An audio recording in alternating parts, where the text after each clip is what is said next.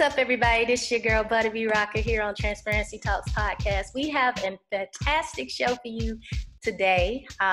We have Mr. Terry Mora and Nat Robinson. How are you doing?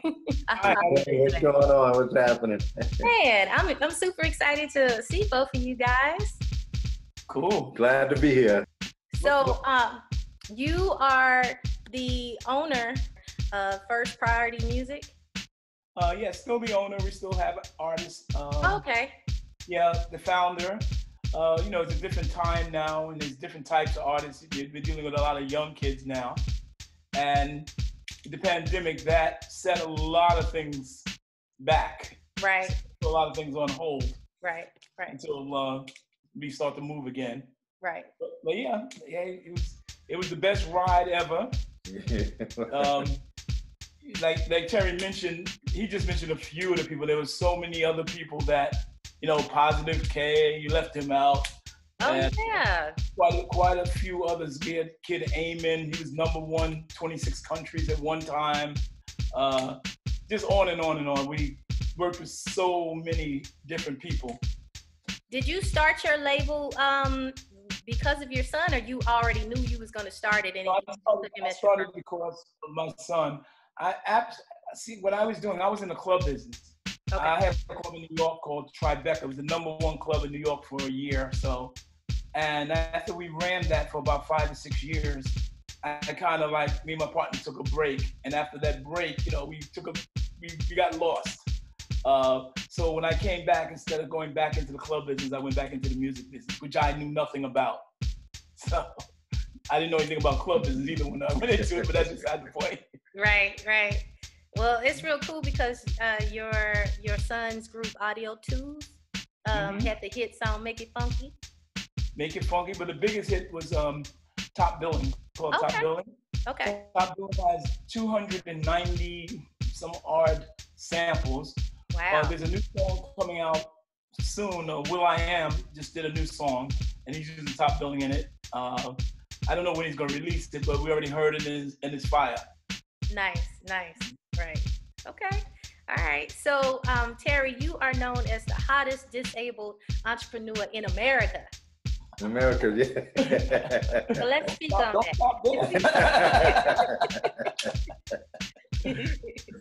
So let's speak on that a little bit.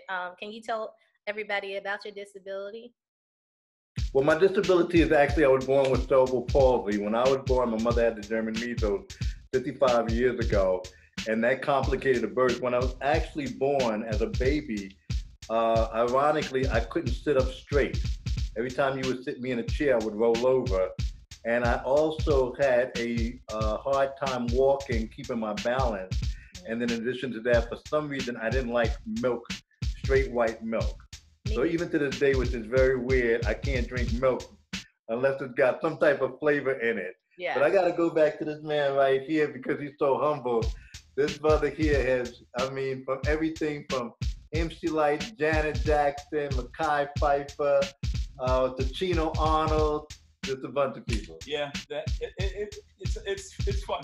I'm a little more subtle guy. I like to just be cool, and instead of talking too much junk, I'd rather work hard and make it work. You got the action. You got I gotta say one thing back on Terry. Terry, yes, he had his disability, but some of the best times we've had in our life have been crazy. I never forget this time at the office one time. It was at the end of the day. We had a lot of bodyguards, big guys. We always kept them. And at the end of the day, they decided they're gonna wrestle. So these guys are fighting, and they threw Terry across the floor. I said, oh my God, they're gonna hurt Terry. Terry jumped up from the floor, jumped on one of the biggest guys around his neck. I'm like, what is going on in there? It was like, I said, oh, I guess Terry's okay. I'm out of here. I'm leaving. It's a fun time, a good time, fun time, great people. We're doing a film right now called Top Billing. So we're working on that right now, which Terry will play his play. He has to get his son or somebody to play his role. Yeah, somebody gonna play me in a movie. Oh, how dope is that? That's really cool.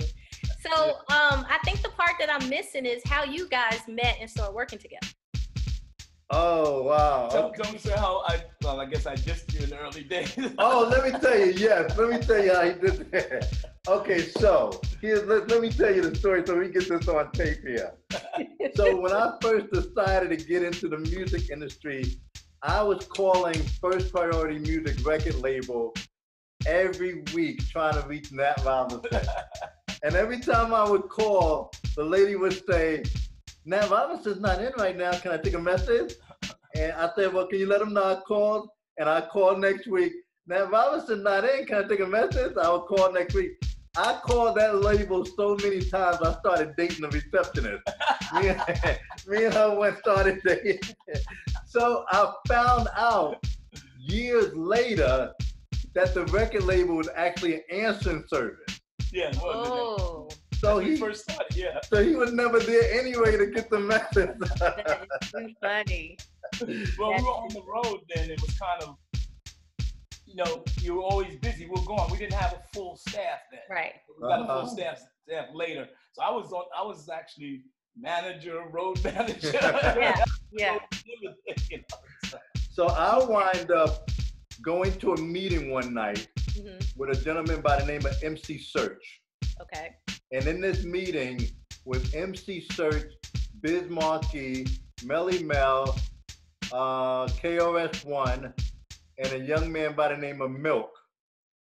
And when I said that I was Terry Moore, Milk went back to Nat and K-Rock, who happens to be MC Light's DJ, and said, hey, I just met this guy named Terry Moore. Nat went to K-Rock and said, you got a cousin named Terry Moore that works at Billboard? And the rest is history. That's how I started working for him. Nice. So we snatched him up out of Billboard, and it was probably one of the greatest times because Terry was handling radio, and he was out there. He was hustling the radio, and one day he was so good at radio. I called him into the office and said, "Terry, you're going to be in charge of publicity." Like, what is that? Terry said, "What is that?" I said, and Terry told me all the reasons why not. And I said, "Okay, now you just told me for half an hour why not. Go back to your office and figure out how you're going to do this." Yeah. He came back. He had a plan, and we started. He took over the publicity department. We've been on tour buses together. We've been on the road together with everybody from Ice-T to Queen Latifah, just doing road trips. Yeah, we did a tour with Will Smith and with Chuck D. Chuck Public Enemy. We did. I mean, we toured everywhere around the world. You mentioned it. We was there. Yeah. Yeah. So who was the first artist that you started working with when you started working with? Audio 2. Okay, so that was the first artist you put him on. That was the first artist, and then Light, then Positive. Then we had Lazy and Michie Me. Michie Me was the first Canadian artist to ever have a major deal in America. Wow. At Atlantic, we put it under Atlantic Records with Sylvia Rome. Yeah. I'm gonna connect you with Michie so you guys can do an interview about her. Yeah, definitely. It's crazy hearing all the stuff that y'all did and the people that you worked with and everything. And then to know that you're the one that started it with them and had their careers go the way it went. Like, that's wow. Yeah. But the thing is, it's one thing to work hard. Yeah. It's another thing to work hard and have fun. Yeah, absolutely. So then you don't count the hours. You don't mind working 16 hours a day. Yeah. Whatever it takes, Yeah. I can definitely attest to that because, when I'm on the road, it doesn't matter, what time it is because I'm having fun and I'm doing what I love to do. So when I'm overseas, I'm like, I call it a workcation because I'm getting paid to do what I love to do. So it doesn't, it's not work for me. Okay, Ms. Robinson, we hear you. Yeah. I'm going to show Nat some of your work. Oh, yeah, definitely. Let them check it out. Let them check me out. I know y'all hip-hop over there, but you might need an R&B, you know what I'm saying? Oh, yeah. We do R&B. We've done R&B, hip-hop, rock. Eamon was a pop artist. Okay. We do it. It's all there. If it's right and sounds good and you know it's a hit, you go with it. Absolutely. I love that. I love that. So you said that y'all are working on a film project that's coming up? Yes, we're working on a film project right now. It's in the early stages. Mm-hmm. A lot of things held us up, like we said, because of the pandemic. Right. But everything is blowing up. We're putting it together, and we'll see. We'll see. Okay. So speaking of the COVID, I know it's definitely stopped a lot of stuff over here.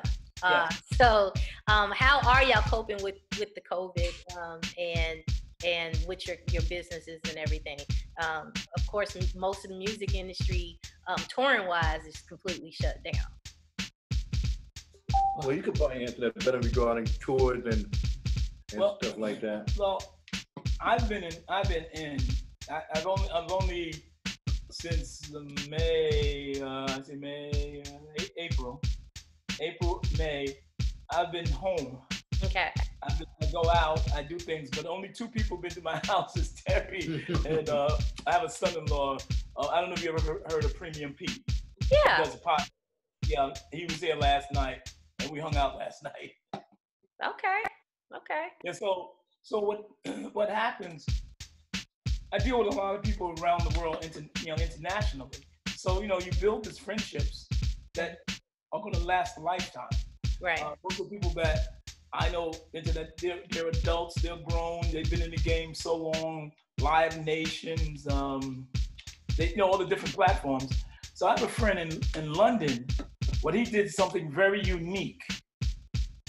He got 12 stages. Mm-hmm. He talked to some equipment company in London. He got 4K screens and music. And what he would do is go to open fields, and you come in with your car. Yeah. And 12 stages around London. And the group actually performed live. Yeah. But the people protected because they were in their cars. Yeah. Mm. So he's doing that, and he's moving these live groups all around London. And you just drive in, you got your number where you park your car, go, you listen to the whole concert. That's dope. Nicely spaced between each other. It's funny that you said that, because one of the things I had another show. No, it was my birthday, and I did a Zoom call and everything, and went Facebook Live, and I had a lot of my musician friends, online, and we got to talking, and I was telling them the exact same thing that you just said. I was like, we really should, but I didn't think about open fields, but what I had told them is we should contact they have the movie theater, the drive-in movie theater off of Moreland Avenue here in Atlanta. And I was like, I'm going to reach out to them, because we could throw concerts there. They already have the big screen, they already get the cars, they already got the connections to be able to listen to the TV shows and everything. We throw some concerts, but they kind of shut me down because they was like, due to the COVID, they're not doing any outside events. But it sounds like your guy over in London, he had the right thing. So that's he actually has it on lock. We've been talking back and forth. We'll see what happens. But he's with Live Nation now. Yeah. He's actually the guy who was doing the Michael Jackson tour when Michael passed. Nice. Okay. So he's a great guy. He wants to, hey, let's see if we can do something in the U.S. And of course, I'm doing it with Terry. So we're gonna try to put the right. Well, we'll see what happens on the U.S. side. Yeah. So we're really watching what's happening in London right now. Yeah. It's always good to be able to get ahead of the curve, and when you see something, going on, if you could be that first one to set that footprint, that's always a great thing. And something, Terry, I don't know if I told you about this. I was looking at this a show or something, or documentary in Holland. And what they did in Holland is so amazing. They built these little plexiglass houses, and they put a table in each one. This is the outdoors of the restaurant. Mm-hmm. And everything's closed off. And they serve you. You can eat, and there's just you and maybe one person or 4 people. Right. I don't know how that works with, the mask. Like right now, we're pretty much trying to talk this way. We took the mask off. Right. But they did something like that, and they're protecting all their people, and their numbers are really down. Mm-hmm. Yeah.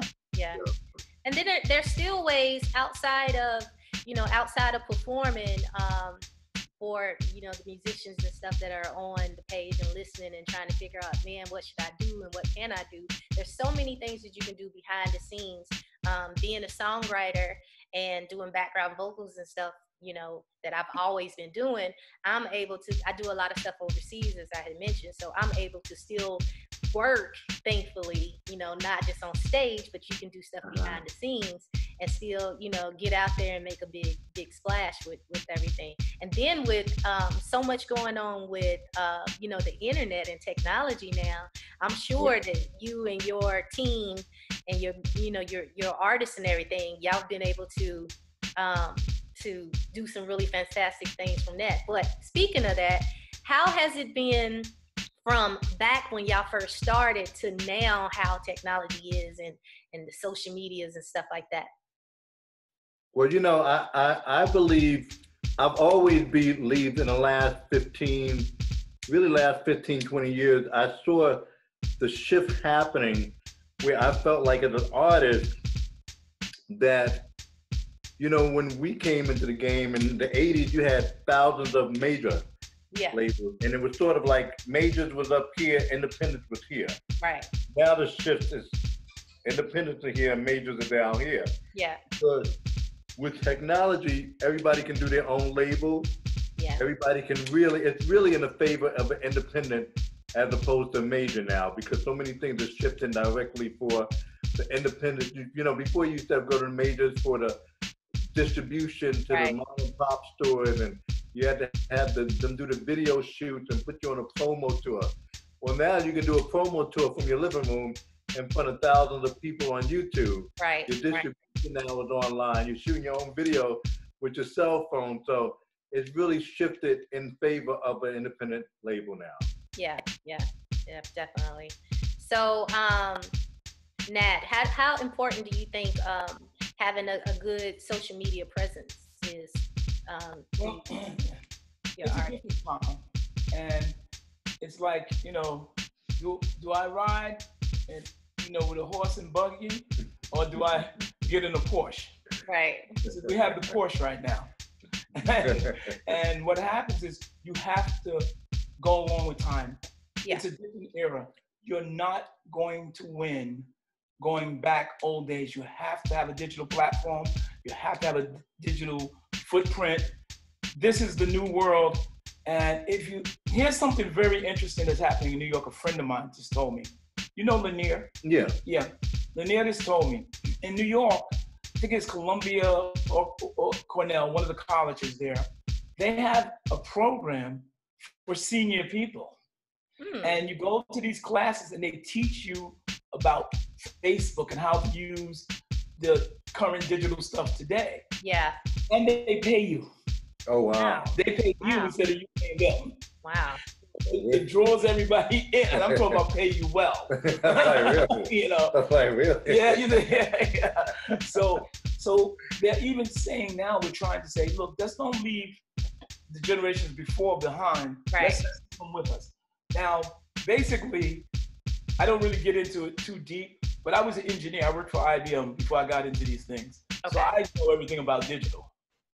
So I was an engineer for IBM. I left, I went into the club business. From the club business, I went into the music business. Wow. So yes, you have to respect digital marketing. You have to respect the digital platforms, because it's not going to go away. Actually, it's going to become more aggressive and more in your face every year. Yeah, definitely. You can't go back. You just can't. Yeah, I think those days. Well, you know, also back then you didn't really have, like, you know, the cell phones and you didn't really have, the internet wasn't like present like that. Right. How it is now. Not when I, you know, first started. I still had beepers. Yeah. Right. We did. We had those Sky pages that you Sky pages, yeah. So we can reach each other wherever you are. Yeah. Oh, you're really playing us now, telling those school. But there's nothing wrong. There's nothing wrong with going out to a nice acoustic show, right, and musicians, and I mean, I like real musicians, period. But that's beside. But it's nothing wrong with going in there and enjoying yourself. But if we're going to talk about the massive music industry globally, we have to talk about digital marketing. Right. Definitely. So what advice do you give a new artist that's coming out right now on getting their stuff out there, and should they there's a such thing as indie labels that are doing some major things, and then there's just regular indie labels where you just starting off, and then of course there's the big labels and everything. What should they be going for right now? I would probably say that as a new artist, you and piggybacking off what Nat said, you got to learn social media marketing. 99% of artists out there, they're on social media. Unfortunately, they're not marketing correctly. Right. Learn how to social media market and learn how to really build your platform so that you can generate people coming to you in a real fan base. Yeah. Learn how to network. Right. A lot of artists don't really know the art of networking. And if you're meeting someone like a Nat Robinson in the elevator, or L.A. Reid in the elevator, or even a Sylvia Rhone, you should be able to walk out of that elevator with some type of connection where they want to sit down and spend time with you, as opposed to you shoving a CD in their hands and saying, listen to me when you get a chance and stuff like that. So learn the art of networking and also learn the business. Yeah. Because it's called the music business for a reason. Yeah. So those three things, definitely, I would say every artist needs to embrace those three principles. And you have to realize the evolution is pertinent. It's there. It's going to be there. It's going to change. Our music is going to, what happens in this music game, it was funny. I had a daughter that was in college. I went to pick her up one time in college. And I'm walking through the dorm, and all I hear is Al Green.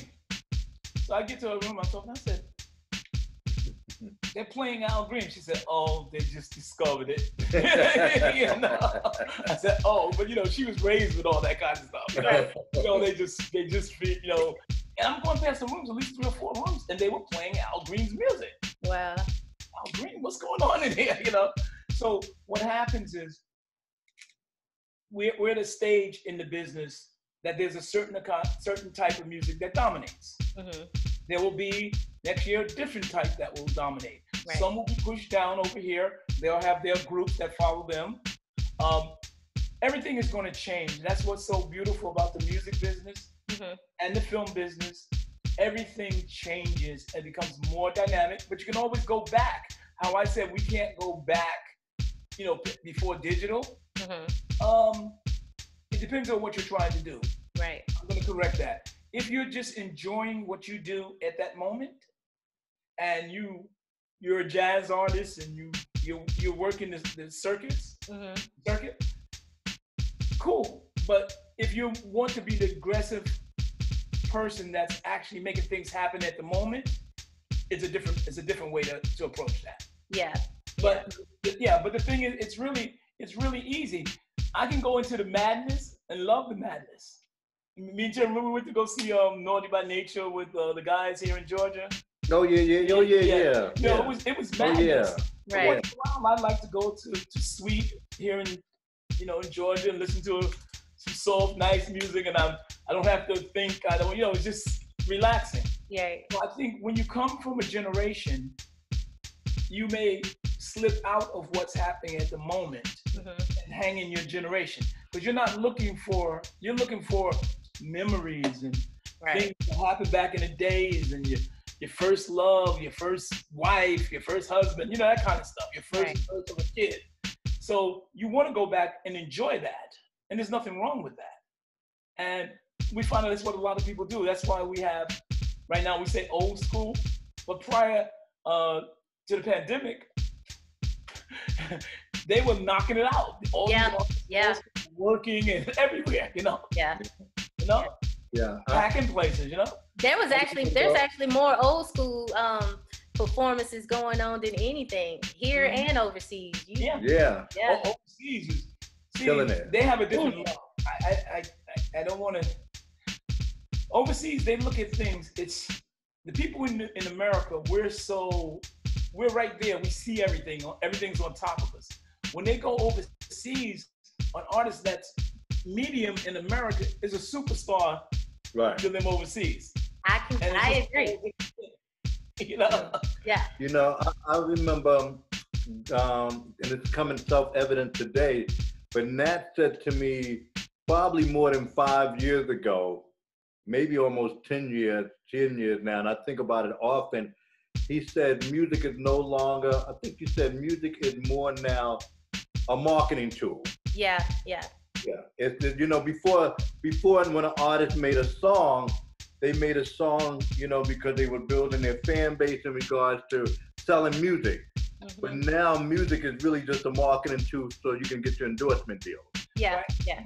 If you look at these young artists and really dig deep into their career, the money doesn't come from downloads, and the money comes from shows. Yeah. Right. It comes from, you know, sponsoring and, you know, on and on and on. All the ancillary opportunities the artists can get, Coca-Cola, this, that. Yeah. So, yes, the music is really your tool. Yeah. You're not, if you get a million streams on Spotify, you know, you're lucky if you make $800 or something, you know. Right. It's not about money on those platforms. Yeah. YouTube, you get a billion streams, plays, you don't make that much money. Yeah, yeah. But you become visible. Yeah. You know who you are, and you're able to go out there and manipulate everything else, commercials, film, everything. You know? So, you know, hey, that you know, it's stuck in Terry's head, and I believe that. Yeah. Your music is your marketing. That people love your music, then they love everything else that you're doing, where you're going to make the real money from. Yeah. I make majority of my money from performing overseas. I am an independent artist, and I have been touring overseas like forever. And like you were saying, like you can go overseas. I mean, y'all might not know me here, but you go overseas, you got people fainting, you got them holding up signs, and you can't walk through the place, and you like, wow, this is crazy. Then you come back home and nobody know you. I've seen your set. I've seen your set on stage. I mean, you got like thousands. Yeah. Oh, that's check that out. Yeah. No, but that's cool, because when you go to those places, they love you so much. They so much appreciate you being there. Yeah. And I used to do a lot of USO shows, and those are the greatest things in the world. But here's what I learned: doing a USO show, the kids are buying. This is when we had records and CDs and things. When they were buying the music, they were buying it on the military bases and on the ships. The credits of those individual music things they buy was credited back to the United States, because it goes through distribution in Texas.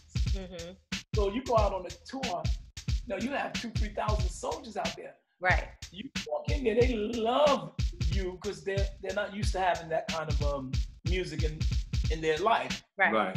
So when they get out of the military, you got fans. Yeah. And these kids not in there that long. They might be only got a year left. Yeah. They go, oh man, so-and-so came. It was the greatest thing in the world. I remember Holly Berry used to go, and Sinbad would go, and it was just, these kids loved it. Yeah. And they treated you like royalty. Right. So you can even use that as a platform to build your base also. Yeah. I remember. Go ahead. I'm sorry. I remember we did a show when he said, with the kids. And I remember we did a show. We had an outdoor arena. And it was MC Light performing, Audio 2 was performing, and Sinead O'Connor was hanging out with us. Oh, yeah. In New Jersey. Yeah, Trenton, New Jersey. In Trenton, New Jersey. And when we walked to the stage, we had to walk through a field to get to the stage. And you literally had hundreds of kids on your left side and hundreds of kids on the right side. And we had to walk together, linked up, sort of like holding on to each other. Right. And we had to take off our jewelry and everything just to make Walk sure through. they would snatch it. Right. And I remember Sinead O'Connor was looking like, what is going on here? She was like totally like, because she never, when we would walk in, and these kids are crying. Right. While they're trying to reach out to you. So, yeah. And to follow up on that, what was that magazine, the rock magazine, that wrote a thing about Sinead? The paper, maybe? No, the magazine. It was a magazine on Rolling Stone? Rolling Stone. Rolling Stone interviewed her after that night. Uh-huh. They said, what's the best time you ever had in your life? She said, the best time I ever had in my life is playing Roundup with FPM, with all the members of the First Party Music. She said, that's the best moment I ever had in my life. When she was running around, we had found an old abandoned parking lot somewhere and got out of the car. Everybody jumped out of the limousine. Well, they did. I didn't. But they were literally running around the parking lot playing tag with MC Light and Sinead O'Connor and Milk and Giz and Pop. That sounds like some amazing times. So I know that you guys got to get ready to go, but I do have maybe 2 more questions for you. Okay. So I just said move back everything 15 minutes. Oh, okay. All right. So an artist comes out, they are an independent artist, but the problem is, it's kind of hard to really get that social media buzz. But you could have the best music and you can really be doing a lot of big things, but your numbers isn't that big because of, the Beyoncés and all of those type of people. So how would they be able to, cut through the noise and get your attention? Yeah. Well, how you cut through the noise, you're going to have to do some dynamic things. You got to do, that doesn't change from the old days to today. You have to do something exciting. Right. The only difference is before you're on a stage, maybe with 1,000 people. And this exciting things you do now, you're on the stage with 20, 30, 40,000 people on the digital platform. It's a different world. Right. So you gotta do something really exciting. You gotta do something on the next level. You truly, truly, truly have to be an entertainer. Yeah. You really do. And if you want to last and survive, you have to be able to do that. And what you're saying about how you're doing things overseas, I think that is so smart because this is a global community now. It's not what it used to be. Right. It's not territory anymore. Right. We're going to the European territory of Germany and we're going to Australia territory. No, it's global now. Right. And so you really have to reach out for that global world. Yeah. In order to maintain what you have to do. And that's still, and for me, young kids be like, oh man, you've always loved digital. I don't care. If I live to be 80 years old, I'll still be talking about whatever the new thing is today. Right. Yeah. So how you got to get out there? You have to be creative. Yeah. You have to be creative. And if you're not creative, you better go find yourself a friend like Terry. Say, how are we gonna do this? And you got to work it off that way, and then you can build, like you see, with that international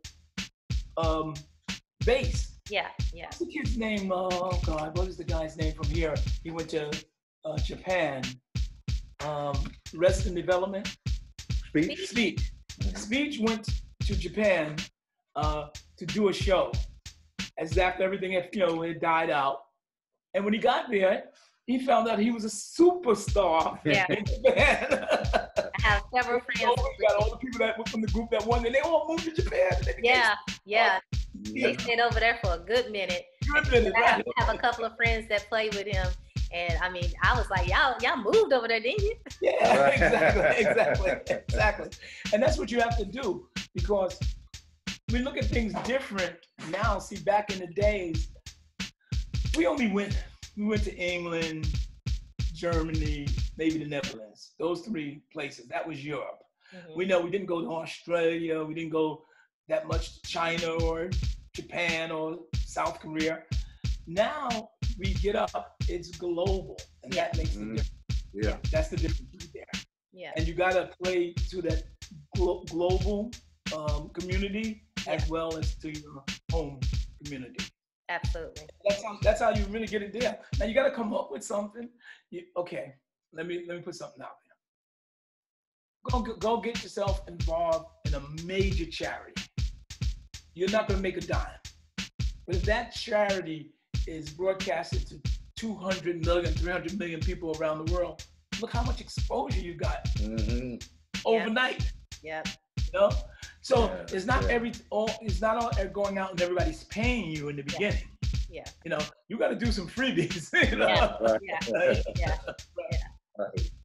That's some real solid advice right there. It really is. Yeah, you got to. I mean, the times have changed. Yeah.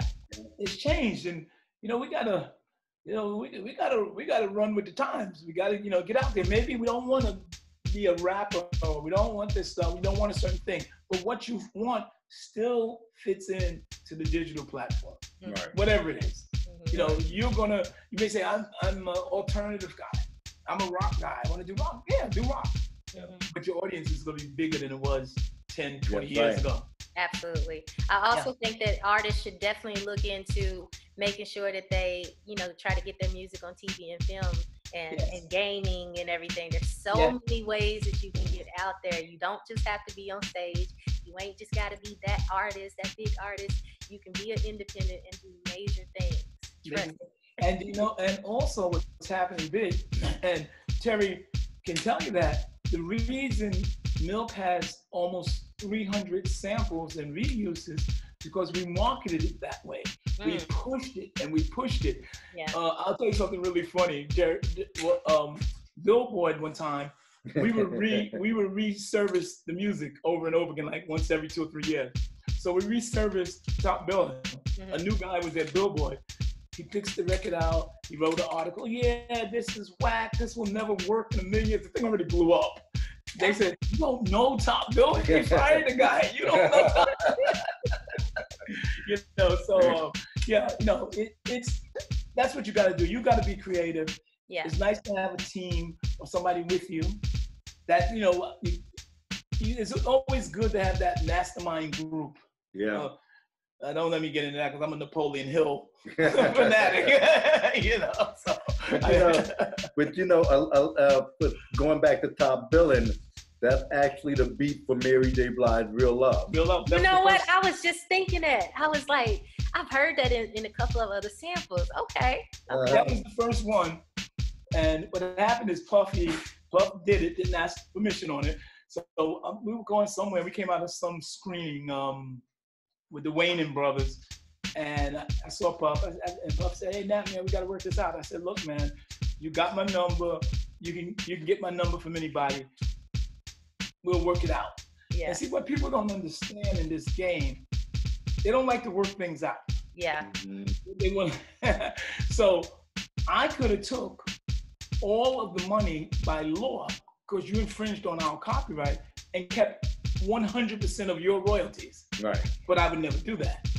Because he was a friend. He's a friend of ours. Yeah. And if I did that one time, nobody else would ever come to use that product again. Right. That's how we got 290 something samples and reuses, because they know they can call us. Oh yeah, man, we'll work that out.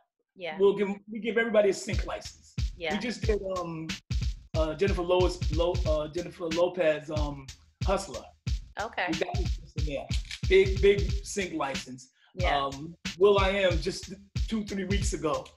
So you gotta you just gotta be there, and you gotta be smart enough. I don't want to diss this individual, but there was an individual that had a song that was used, a sample in a song. She took 100% of the royalties. Mm-hmm. All the other stuff, everything was gone. Do you know nobody else ever used that record ever again? Wow. That was it. Because it sets the stage. Right. At least with Top Billing, people say, okay, Nat'll work with you. Yeah. Nat'll, he'll come to the table with you. But if you set the tone where, you're gonna take 100%, everybody's gonna look at you in regards to, Don't mess with. So this person that wind up taking 100% from that artist, they could have got so much mileage out of that song. Years to their kids. And we're not gonna say the name, but that was a big song. That was a big song. And the thing was so funny, the young lady that did it didn't realize who I was. And she was talking to me because she wanted me to manage, but I couldn't manage. So I only managed people that I work with, you know. Mm-hmm. Well, I had a few I did because I knew them since young. Right. And she was calling me up about managing her, and she's telling me, yeah, I took all the money, and you know, MC Light bought me a new house, and Positive K bought me a Mercedes Benz. She didn't know who I was. I'm like, that's it. Okay, I really can't do that in this particular time. Yeah, but you know, in the industry, you want to be approachable. Yeah, definitely. Yeah, you want to be approachable and somebody that can come to the table and work. Yeah, because you know, in this industry, news travels. Yeah. And we, you know, and everybody thinks that the music industry is so big. The industry very is small, very small. honestly. Yeah, it's very small. Very small. And you gotta. I think it's like anything else. You gotta love it. See, if you're just in it for the money, it's hard. You say, oh yeah, I'm gonna do that. And that record's big, you know. MC Hammer. Look at MC Hammer. MC Hammer used Rick James song, and You Can't Touch This. Oh yeah. Oh, Rick James, Rick James was in prison. When Rick went back and took all the money from that, he got $10 million. Wow. Because you know, so you know, you can do that. So, well, I got 10 million, I'm good. But you're not gonna be messing with people with the music business. Right. I'm good. I got that 10 million. I'm good. Nobody's gonna touch me anymore. I'm out. You know? I got an island somewhere. Yeah, exactly. But when you're dealing with smaller levels, not only do you allow these people to be part of your song, you actually keep it feeds the life of your record. Yeah, definitely. Doing tomorrow, and it's like it's brand new. Yeah. Whole different audience is hearing it. Yeah. You hit, you know, it feeds your base. You just keep feeding them over and over again. You know. Yeah. Genius. So it's good. It's good. You know, that to me, that's a win. Yeah, that is a win. Yeah. You gotta think like, you know what you have to think like. You have to think like an executive. Well, I was an executive in the computer world, but you got to think like that. You got to think what's best for this corporation.